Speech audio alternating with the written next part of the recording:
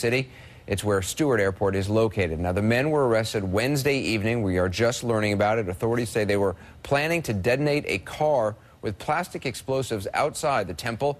We're trying to get more details, and we're going to bring them to you when we do. The other breaking news story tonight, just hours after Democrats in Congress handed him a major defeat, blocking his plans to close Guantanamo and house detainees on American soil, it appears President Obama is upping the ante. CNN has learned that the first of 240 Gitmo detainees, this accused terrorist, is coming to New York to face trial. His name is Ahmed Gilani, indicted by a federal grand jury more than a decade ago on charges that he took part in the 1998 al-Qaeda bombing or plot to bomb American embassies in Africa that killed more than 200 people in Kenya and Tanzania. He was finally captured 5 years ago, facing charges of war crimes. Let's get the latest now from Ed Henry of the White House. Ed? Well, Anderson, Gilani is an al-Qaeda operative, and what's significant here is he would be the first Guantanamo detainee that would be brought to U.S. soil and tried in a civilian court instead of a military commission. So the administration being aggressive tonight about trying to get word that they're bringing some of these detainees to justice. Significance about being brought to New York City. As you mentioned, that's where he was indicted for these bombings of U.S. embassies in Africa in 1998. We should point out over 200 people were killed in those attacks, including 12 Americans. The other significant part of this is New York City is a place that obviously has dealt with a lot of these high-level detainees, high-profile terror cases. They could handle a detainee like this, a hardened alleged criminal, whereas a state like Nebraska, Illinois could not. This administration taking not just that vote in the Senate, but also today, the president's own FBI director, Robert Mueller, dealt a blow to the president by telling Congress he's worried about putting some of these detainees in American prisons, in the American justice system. So there are a lot of problems for the administration on that front tonight, Anderson. The timing, though, of this is no coincidence. Well, obviously, as you mentioned, President takes it on the chin today, 90-6 by the Senate, a Democratic-run Senate. Clearly, this White House tonight wants to show, look, we're pushing to bring these detainees to justice. But also the significance is that tomorrow the president is giving a major speech, not just on Guantanamo, but on interrogation policy, on why, trying to explain why he's not releasing those photos of prison abuse. So all of this coming out now obviously can help bolster his case that he's trying to move these detainees to justice. But we should also point out that there's another big speech in Washington tomorrow. Former Vice President Dick Cheney, who's been attacking this administration left and right on all of these issues, giving a speech about a half hour after the president tomorrow right here in Washington. This battle is just beginning, Anderson. Ed, stay with us. I want to bring in senior political analyst David Gergen, also senior legal analyst Jeffrey Toobin, who's written extensively about Guantanamo. David, let's talk about what happened on Capitol Hill today. How big of a blow to President Obama is this move by Congress? Basically not allowing him to close down Guantanamo, not giving them the money to close it down, the $80 million or so it would cost, and saying that they can't bring the folks here. Well, it's significant in a couple of ways, Anderson. It's one of the first serious rebellions we've seen by the Democrats against the president since he took office. And secondly, it cuts directly counter to one of his major campaign pledges, and that was to close down Guantanamo and set up a new legal system for these people, or put them into a more regular legal system.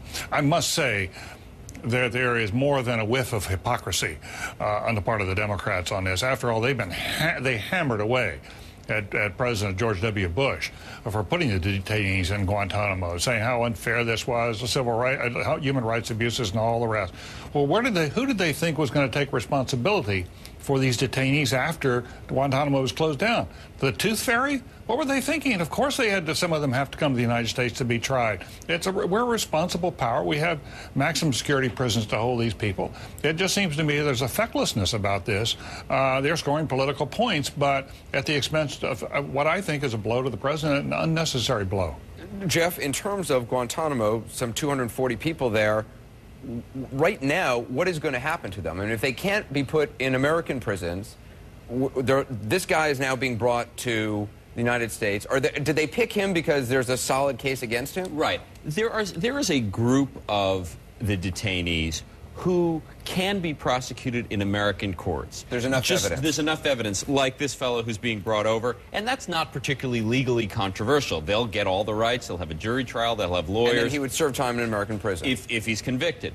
The really complicated group is the group which our people think are dangerous, but we don't have enough evidence to give them a regular American because trial. Some of these folks are just rounded up by the Northern Alliance in Afghanistan, handed over to U.S. forces, put on this plane, and it's not really known exactly what they did. And hundreds have been through Guantanamo and already released.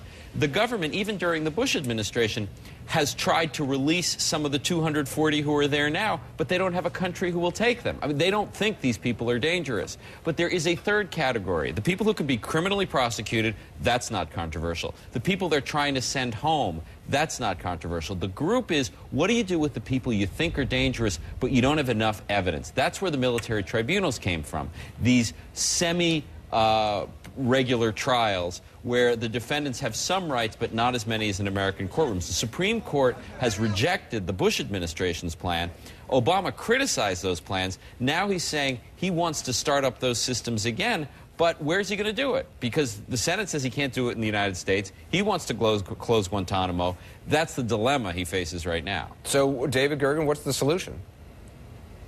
Well, the president met with a group of human rights leaders this afternoon or during the day today, and the reports out tonight are that he's ruminating about a potential plan for preventive detention, that is to keep almost on an indefinite basis the very people that Jeff just talked about. Those are considered too dangerous to release, but you don't have enough evidence to take them to trial. Now, that's going to be very controversial. The human rights groups don't like it.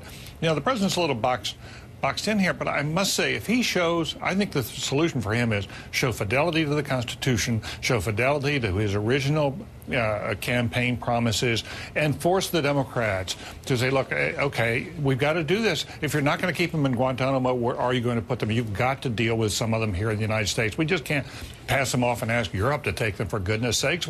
We're not the ones. We're the ones who started the war. We need to clean it up, and I think the Democrats are going to have to accept that responsibility. Go ahead, Jeff. I just thought Director Mueller's testimony was bizarre today. I mean, if there's one thing the United States knows how to do, it's keep people in prison and out of trouble. The idea that they would be fundraising from prison, the idea that they would be targets of an attack, come on, we know how to do this. We have supermax prisons. These are not, they're not going to escape. The idea that Mueller is saying it's somehow dangerous to keep them in the United States just seems against all of what we know about how our prisons work. Ed, do we know what the White House is? I mean, what are their options? Well, we know that we've just learned that the president tonight around 6 p.m. had one final meeting with his top aides, I'm told, here at the White House to try to go through all these options, and they realize there are no easy ones, as you've been hearing. And in fact, I asked Robert Gibbs that question at the briefing today. Are there any second thoughts about rushing through that executive order that first week here to sign it and say, look, we've got to close Guantanamo within 1 year and put that deadline? Would it have been smarter to say, look, we're going to study it, we're going to look at all these options, weigh them, and then come back with an executive order in the spring or summer to close it down for another year? He said there are no second thoughts here, but I'm being told that they're still going through all these options. What the president's going to try to do tomorrow is not focus in on just Guantanamo. Instead, what top aides are saying is he's going to try to broaden it out, talk about interrogation policy, talk about those prison abuse photos, try to do what he did on the economy at the Georgetown University speech a few weeks ago, broaden this out, explain a bigger picture. But I'm not sure that some of his fellow Democrats on the Hill want to hear big picture. They want to hear the specifics about what you're going to do with these terrorists. And then a lot of them are saying, not in my backyard. Ed Henry, the White House, thank you. David Gergen and Jeff Toobin as well.